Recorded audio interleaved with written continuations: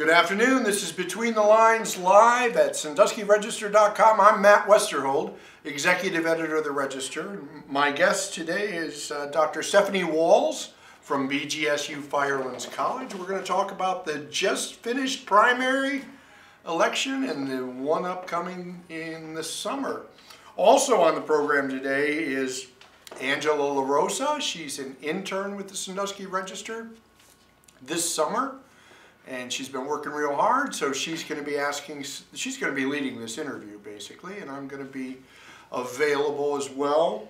And also in the audience is Jessie Opfer. She's also a summer intern and also a Miami University student who is interning here at the Register this summer.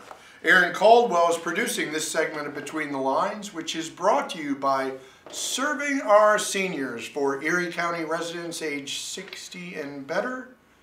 If you need help, call Serving Our Seniors at 419-624-1856. Aaron Caldwell is here producing this segment of Between the Lines. Aaron, you want to say hello?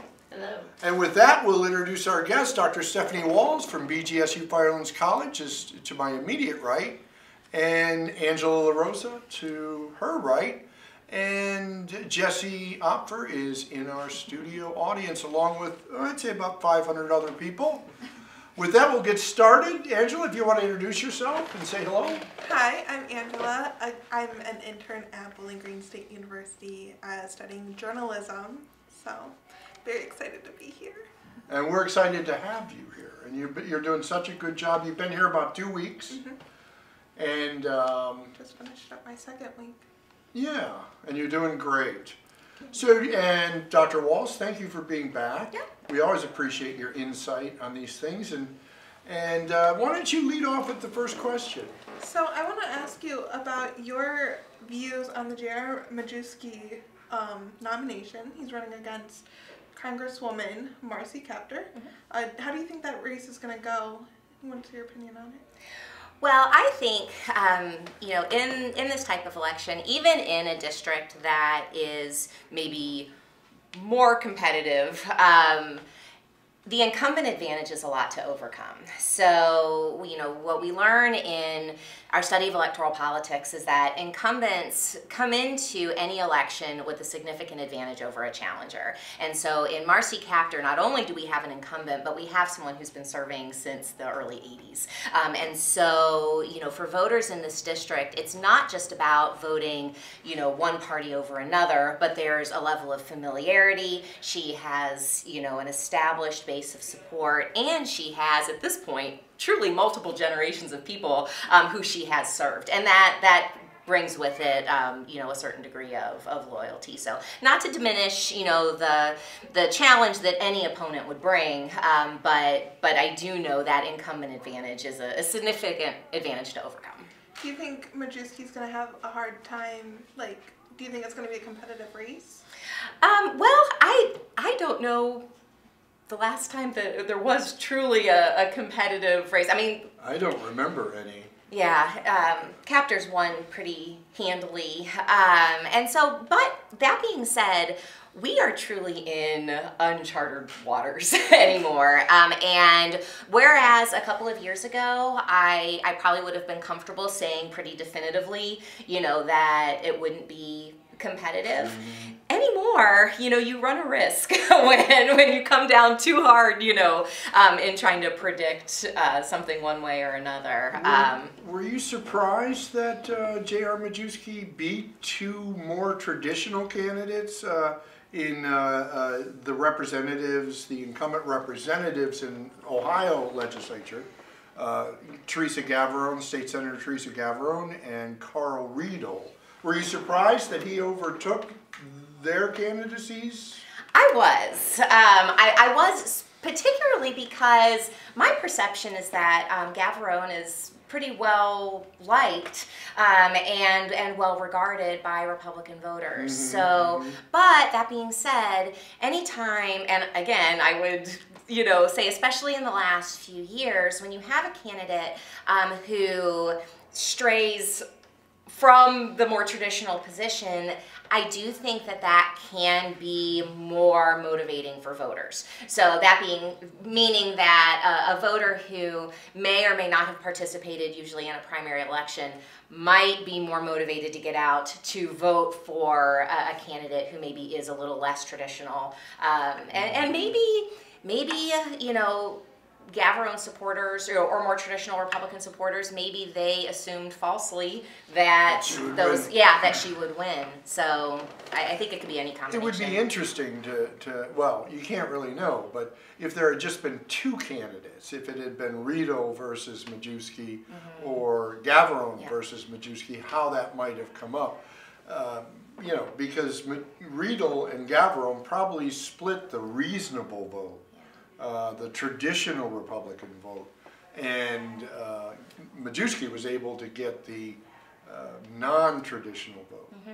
I would agree with that. Not having the numbers in front of me, right? I do think it's safe to say that the traditional vote was kind of split or compromised because of the two candidates. Do you think Kaptur is worried?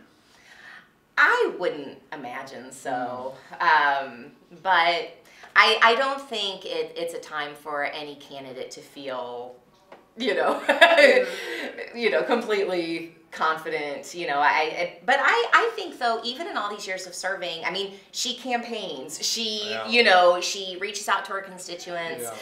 You know, she's never struck me as a representative or candidate who takes that for granted. She was here for the groundbreaking at the State Theater. And it was a traditional groundbreaking photo, which, you know, I'm not keen on because they're a little bit posed. You know, they put a layer of dirt on the sidewalk. Saw that. But she's down there shoveling that dirt. And she was here to celebrate that. So she's definitely always shows up. There's no doubt about that. Angela, what is your next question? So the next question I want to touch base on is the 7 candidates running for the state Senate seat. Do you have any general comments about that? So after the primary, we have 7? No. Well, we had 7 candidates. Oh, okay. Yeah, the 7 Republicans. Oh my goodness. Okay. Republican candidates. Gotcha. Okay. And they were grappling for Trump's endorsement. Yes. Ultimately getting J.D. Vance, who was nominated. So do you have any just general comments about how that side of the Well, the Republican primary for the U.S. Senate, which was an unusual primary, wouldn't you say? Yes, definitely. Well, and so, you know, another question I've got is, you know, why did the Republican primary get so much attention and the Democratic primary did not? But I think what happened on the Republican side is that the seat that is open is Portman's, and he is a Republican. And so sometimes, even though it's not a true incumbent advantage, sometimes the party of the outgoing person, you know, feels like it's their seat. You know, it's their seat to keep because it belonged to a Republican and they're a Republican. So I think that's one of the reasons why there was such a vast field of candidates vying for that nomination.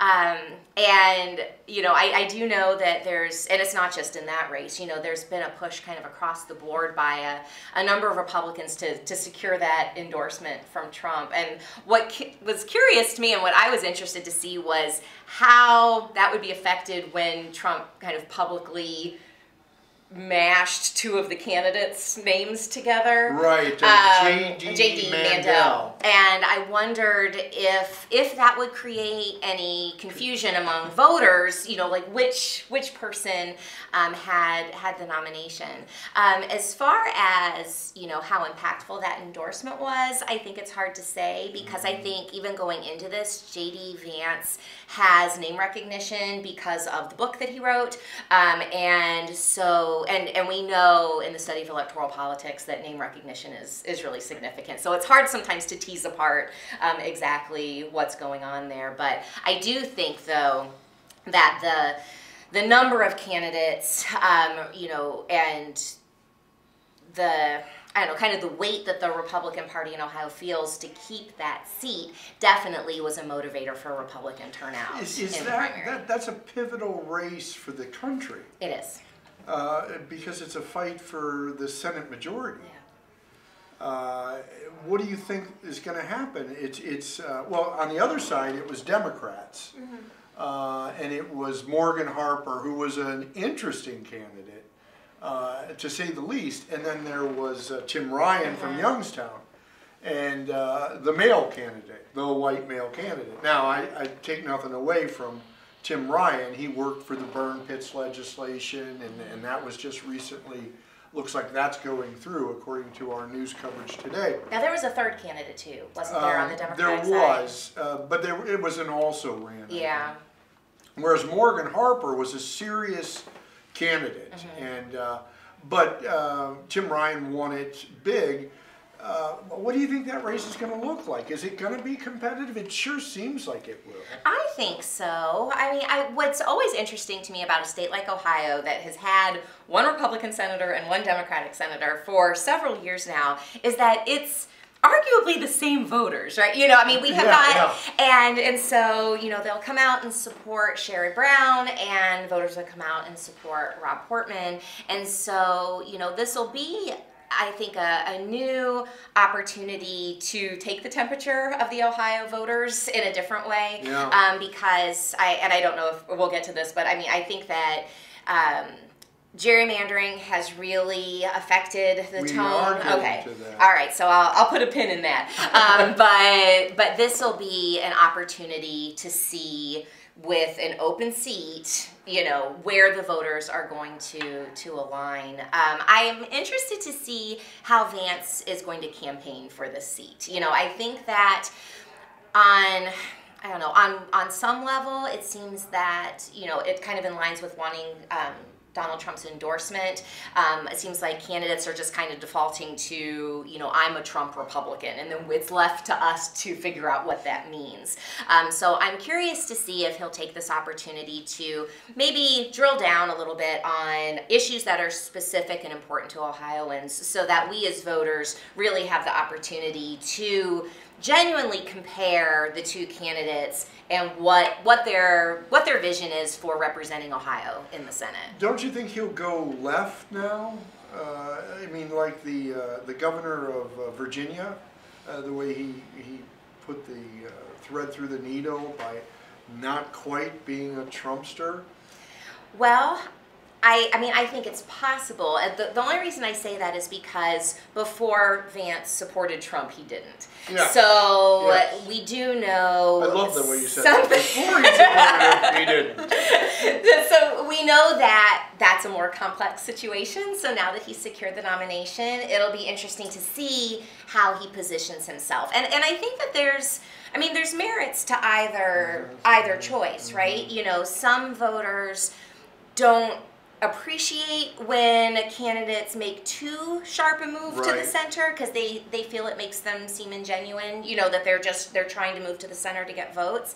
But that is a strategy. And Ryan's doing it too. He's moving toward the center. I mean, he's talking about China and battling China on imports, and so he's moving to the center too.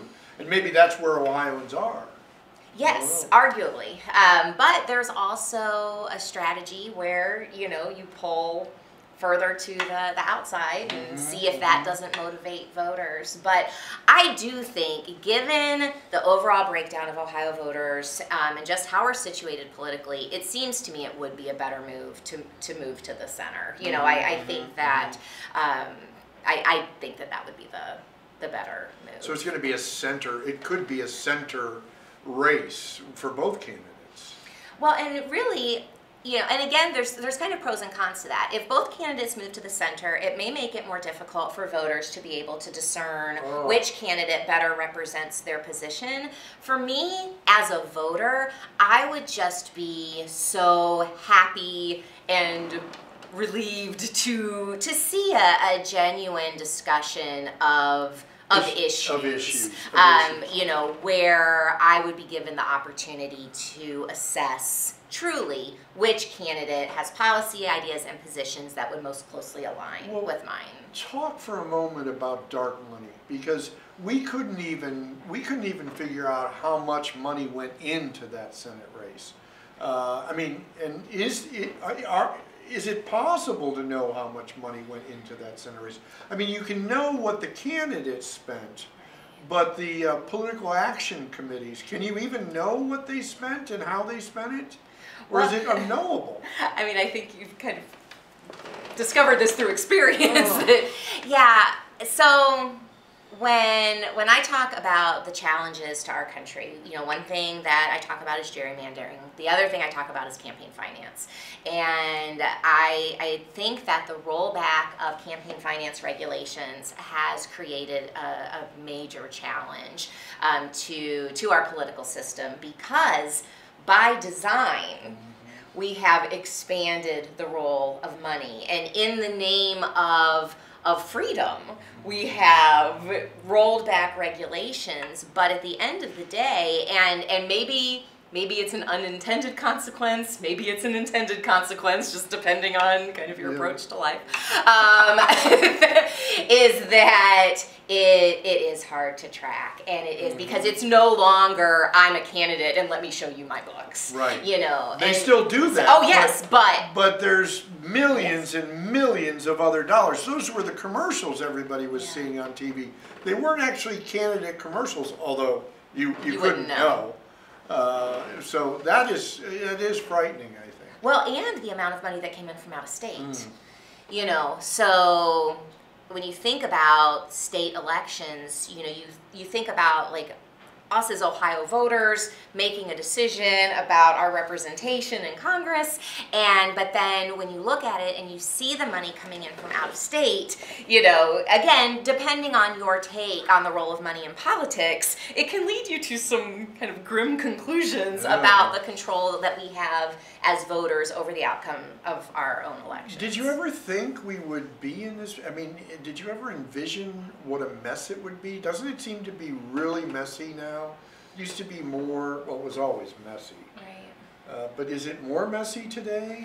Yes, and I mean, I do believe that the decisions that led to, again, the rollback in campaign finance regulations, I thought those were tremendously significant decisions at the time they were made. I mean, because going back to the early 1900s, you know, we have been engaging in campaign finance reform, you know, most significantly in the 1970s, you know, trying to level the playing field as much as possible. But this is the Citizens United decision that we're talking about, which basically recognized that PACs could support positions which are disguised as positions, basically. Well, and it decided that corporations should be afforded the rights of individuals. So it was the idea of extending First Amendment protections to corporations. And now I saw a news story this morning, you know, sort of caught it out of the,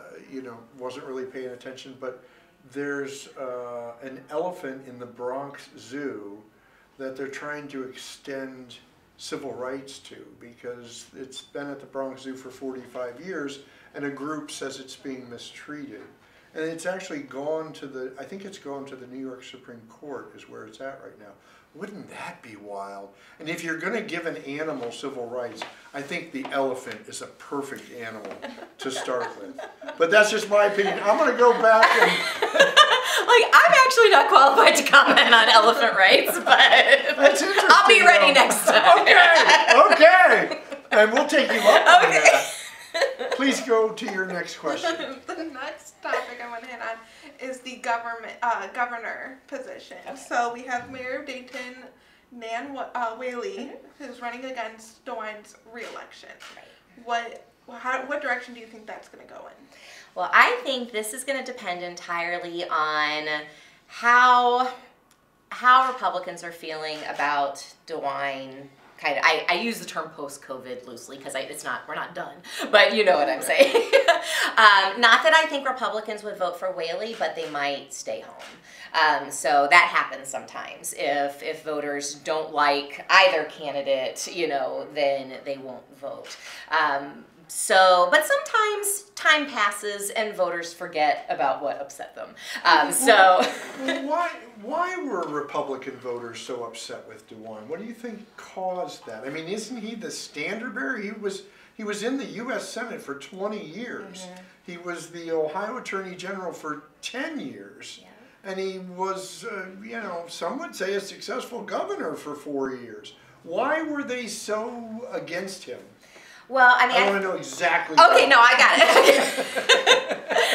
it. Well, first I would say that he is not alone among establishment Republicans right. Yeah. to face kind of challenges from people who you would assume that they would be supportive and they're not. Right. I think that, especially early on in the pandemic, he took a very conservative, not political, but conservative approach in dealing with the risk that we faced with COVID. Support the precautions. Yes, he wanted to be careful and cautious, and I think that among certain subsets of the population that felt like an infringement on individual rights. And there were people who thought that, he was overstepping. I mean, my goodness, I remember seeing in the news when Dr. Amy Acton didn't she have people in her yard? And, people just... And the thing is, what the governor was dealing with was, a policy response to a health crisis, and to have that responsibility is really hard to imagine. And so his approach was to try to dial back the risk as much as possible, and that was the priority. And it was based on public health law that had been established over the course of 100 years, and the backlash was, you're abridging my freedoms backlash. Right. Oh. Well, and what's from a political science standpoint, I would say what's frustrating about that, because then there were efforts to remove executive authority over those types of issues, to increase legislative authority, and to me that just seemed very reactive based on one issue and some people being upset with how another person handled that issue. Whereas I would rather see it be a discussion over what is a legitimate executive power, what is a legitimate legislative power. But this, I think, was more about, this person's not doing what we want, maybe these people will do what we want. So I think, it'll depend on how voters kind of reflect back on that. And that can go both ways, because I think that you could have Democratic voters who maybe feel supportive of the job he's done as governor, the way he handled COVID, again, particularly in the early months, and they may feel some, because we've had this shared trauma, really, for lack of a better word. We've gone through this very impactful experience, and he was the governor through it. So voters might feel a sense of loyalty, even if they wouldn't have typically voted for him as a Republican. They might feel like, this has been our governor, and I feel like he's done a good job, and so I want to give him my vote. Those sound like Reagan Democrats. Mm-hmm. Yeah, interesting. Jesse, did you have any questions you wanted to ask? It was more on the gerrymandering of congressional districts and how you think that the continuous redrawing of the map is going to play out. But I don't know if Angela that was you were thinking of that question too. So you were of like minds on that. Mm-hmm. Yeah, and you as well. I mean, it certainly has been something to watch and ponder. Who would have thought that the Republican majority, the gerrymandered Republican majority in the Ohio State House, would defy the state constitution that was broadly supported by the Ohio electorate, in that the electorate voted by a 70% margin to end gerrymandering. So I'll let you talk. Tell Okay, me. yeah. So this has been a bit of a roller coaster for me personally because, I think gerrymandering is one of the major challenges that we face in American politics today. So when the voters passed, those ballot issues, not only to redraw legislative districts, but also congressional districts, I was elated. It was because thoughtful Yes. legislation. It was thoughtful, and it was the people did it. Yes, which I think was important because one of the challenges that we have faced historically with gerrymandering and actually trying to address the problem is that historically both parties have benefited from it. Mm-hmm. So it's very difficult to motivate people who benefit from the status quo to change it. And so that's always been a challenge. So the fact that these originated with the people, and were voted on, I was so happy to see that because I do think ultimately we just want, I say we generously, want fair elections. We want the outcomes of the elections to reflect the will of the people voting in that election. So I was very happy. So first I was sad because we have gerrymandered districts, and I was happy because it seemed that there was a path to drawing our districts, our legislative and congressional districts, in a way that would be fair and would reflect more closely the popular vote in the state. And then this process started, and what has been so unsettling for me, again, is not with any design on one outcome or another, but the idea of not following the rules, not following the laws in place, not following a process that was created in good faith to generate a fair outcome. And I think just, for me, and as a voter and a resident of the state and someone who values fair elections and fairly drawn districts, it's been upsetting. It's like how is this happening? It is upsetting. Why can't we get this right? Especially with the entire country watching. Why can't we get this right? And when you don't have fair districts, you end up with compromised office holders who couldn't win or might not be able to win without the edge, the advantage of having a tilted district that is in their favor. And so you have a weaker legislature. How do you think this, first off, when does it end? And how do you think it ends? And is the Supreme Court Chief Justice going to be able to ride it out and be a part of that ending? Well, I think ultimately there has to be some accountability. If we're saying like these are the rules of the road and this is what has to happen, then apparently, if the players involved aren't willing to do what has been asked, then there has to be some type of accountability. Who's going to hold them accountable? The voters? You think voters will hold them accountable? Well, that's difficult in gerrymandered districts. But I mean, I guess I would think that the state Supreme Court, has some tools. But they have to get it done this year. Yeah. Because Maureen O'Connor, I think, is the Chief Justice now. She retires at the end of the year. And she is the 4-3 vote. And if they're able to replace her with a malleable judge, then I don't know what happens then. Then it's okay to defy the law because the court's going to rule in their favor. But maybe that's the opportunity. I mean, if voters would take that opportunity, that would be a window. Do you think voters know what's happening? I know we've said it over and over and over in our news pages, but I don't know if and it's a hard thing to explain. Yes, it is, and it's one of those topics, and we have a few of these in political science, that it's so like integral to the functioning and understanding of politics, but it's one that isn't something that's generally well known. It's not glamorous. No, it takes a little time to understand exactly what, there's no buzzwords for this gerrymandering. It's like, what is gerrymandering? Yeah, not a great buzzword. That's what we needed. What is redistricting? Right.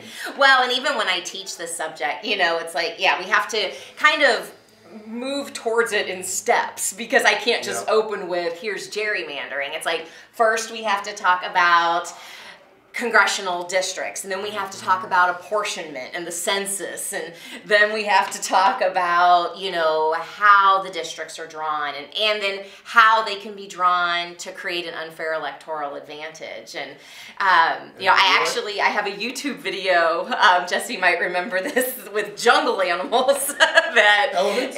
There may be some elephants, but really it's, you know, that shows how you can have the exact same breakdown in the popular vote, but depending on how you draw those districts, you can have a vastly different outcome with regard to representation. But again, it's not something you can explain in one step. No. It's a multi-step explanation, and I think anything that falls in that category, it's automatically harder, to find the buzzword, to capture an audience that's going to get it, you know, and understand how significant this is. It is significant too, and it's going to end this year at some point, and then we're going to bring it back up at some point because it's the law.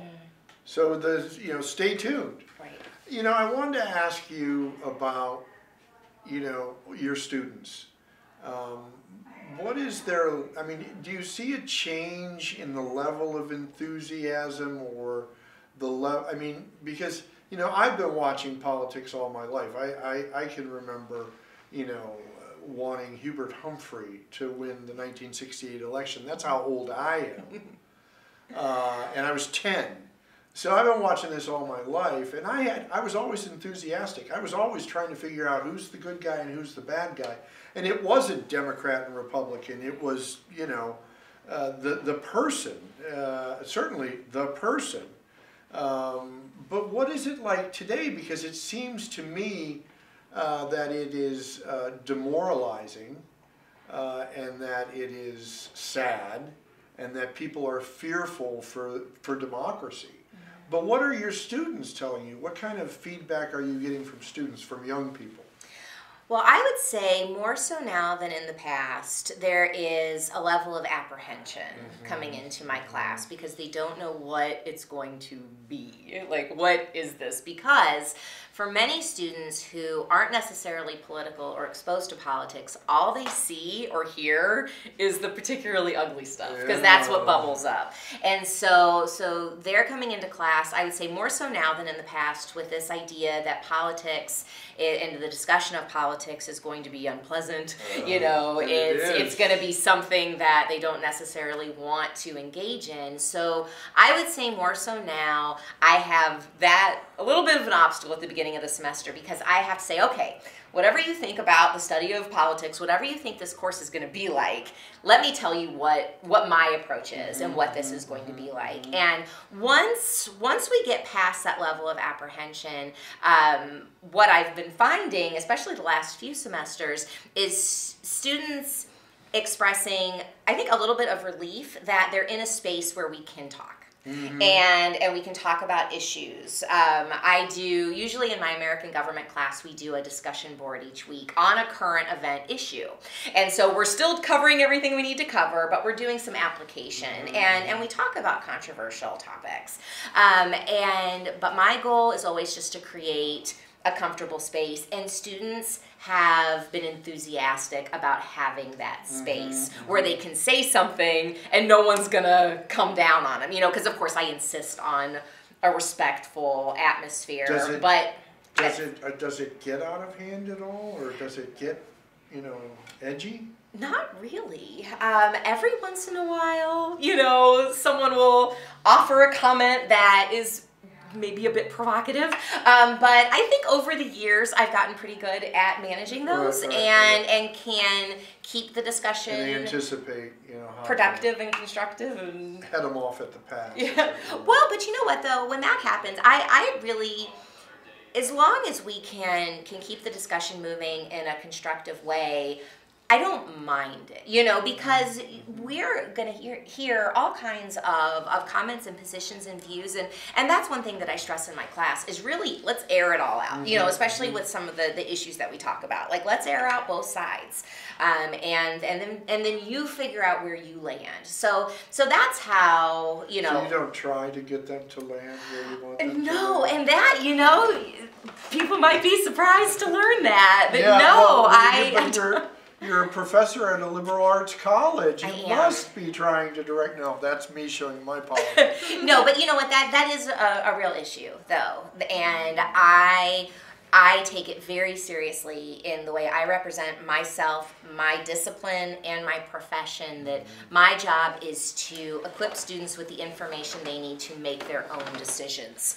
and I have a hard enough time making my own decisions. I don't need to teach, tell you how to make your decisions, but I want my students to make informed decisions. And isn't that, the majority of people in your Yes. profession, the vast majority of people in your profession? It is not something other than that. It's not nefarious. It's not a radical indoctrination. Is there a lot of radical indoctrination going on at Firelands College? Do you know? I can tell you I have not witnessed any radical indoctrination. And Jesse, you're a college student.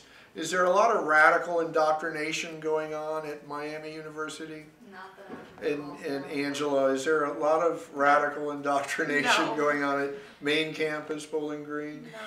No. Did you have any other questions? I wanted to touch just on your opinion about the second primary that we're having in August. And Frank LaRose, Secretary of State, has mentioned that he's wary about there being a lower voter turnout because it's the summer months. People aren't necessarily thinking to vote. They're going on vacations while their kids are out of school. What do you think that voter turnout will be, in your opinion? Yeah, I mean, I think he's right to be concerned. I think that, we don't vote in August. We don't No vote one in thinks August. August, let's go vote. I bet that's no doubt will be an uphill struggle. It's hard enough to get people to come out and vote in a regularly scheduled primary. So no, I think that concern is real and legitimate, and it's going to really push heavier than normal on candidates to raise awareness. But to your point, the traveling piece could be significant, because if people aren't planning ahead, they vacation in August, they don't usually have to worry about missing an election in August, they may not think to vote early or secure an absentee ballot. So there may be some work to do there just to raise voter awareness, so that they utilize some of those other options. But yeah, I'll be very curious to see what turnout is, but I do think there's cause for concern. Well, in the August primaries for state offices, the legislature basically. And so I can't let you go without asking you about the 89th House District, which is Erie County and Ottawa County. And we have an incumbent, DJ Swearingen, who is supportive of the Don't Say Gay bill, which would limit discussion of controversial issues, what they're terming controversial issues in schools, would regulate teaching in schools. And then on the other side is the Democrat, is Jim Obergefell, who is effectively the man who took his court case to the Supreme Court and won a ruling from the United States Supreme Court that legalized gay marriage. Right. So that would seem to me also, even though it's a statewide race, this could be a race that defines the nation and also grabs the nation's attention. Do you think that's accurate? And what do you think that race will be like? Well, I think you're right. It's kind of an interesting kind of combination of factors. Typically, probably for worse, people don't tend to get too tied up in a state race. But I think you're right, though, that those issues you outline are likely to get more attention. I think it is definitely an interesting contrast in positions, and you're right that also races of this nature don't typically have any type of national significance, but because of the nature of the issues at hand, I think everything's kind of, tying into a national audience. Do you think out-of-state money will come into play in that race? I don't know why it wouldn't. Yeah, it would seem to be like the litmus test. On the right, you have Republicans who don't want you to say the word gay, because effectively that's what it is. And on the left, you have people who support civil rights for everyone. And that is a pitched battle. Well, and Obergefell has a national profile He because does of the have a nature national- of the Supreme Court case. So it really is a very unique race and set of circumstances that we have the privilege of being right in the middle of. So we'll keep our eye on that race and all the races we've talked about. I want to thank you so much for being on the program again, and we'll get you back before the election in November, and we'll Sure. talk about maybe election night. Yep, that would be great. Angela, thank you so much for being on the program. Jesse, thank you so much for being here as well. Aaron, thank you, and to our studio audience of, I'd say there's about 500 people out there. What do you think? I think so, or 6. I don't know. 500 or 600. Thank you so much for being with us. This has been Between the Lines Live at SanduskyRegister.com. You can watch all our segments of Between the Lines at the Register's YouTube channel and at SanduskyRegister.com.